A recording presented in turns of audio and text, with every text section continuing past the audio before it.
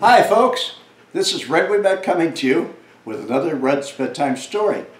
And I suppose it would be only fair to start at the beginning. The first time I ever heard of Mr. T was he was in a bouncer contest and he won.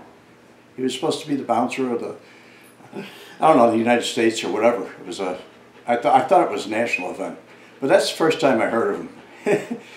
Later on, he started getting parts in movies, bit parts and stuff like that, and he moved up to Lake Forest. And at any rate, to get to the point, this was somewhere in it was in the early 80s, probably 83 or 84.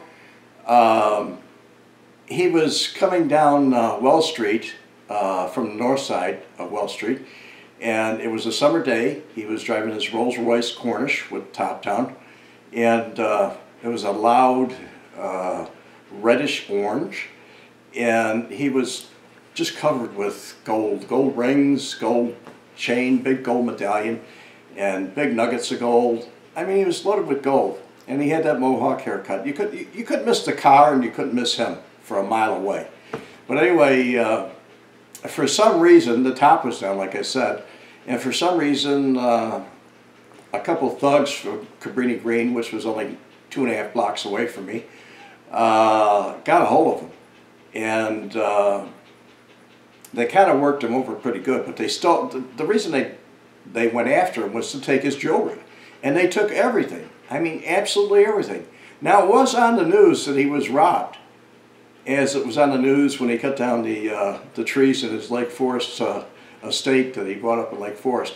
He didn't realize there was a city ordinance against it, so he made the local news. But anyway, it was a funny thing to see. I actually thought he would get the best of him. He didn't really put up much of a fight, to be honest with you. He looked better on TV than he did in live person. But I called the 18th District over on Chicago Avenue, and they sent a squad car out, and they took a report and everything else. And I really didn't, I had a lot going on that day, and I really didn't stop and talk to him or anything else. He wasn't severely injured. All he did was, I think he just gave him the jewelry. He finally just said, "That's what you want, take it." But it was insured. And so that's my story about Mr. T. It was an interesting, I was in shock. I couldn't believe it. I'm going like, it was like the time Frank Schuessler got beat up. I go, you know, can't believe this is happening. And everybody on the street thought the same thing at the time. But I hope you enjoyed the story. And as you know, I've written a book, or some of you may not know. It's Nobody Cares and What I Did About It.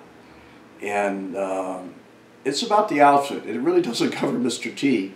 I threw this in there for you guys at request, the ones that did request it.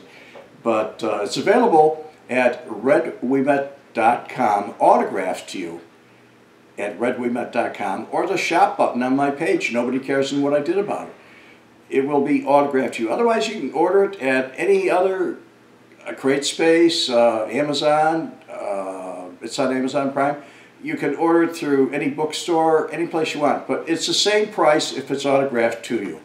If you order it from my shop page or Red Wemette, it'll be the same price.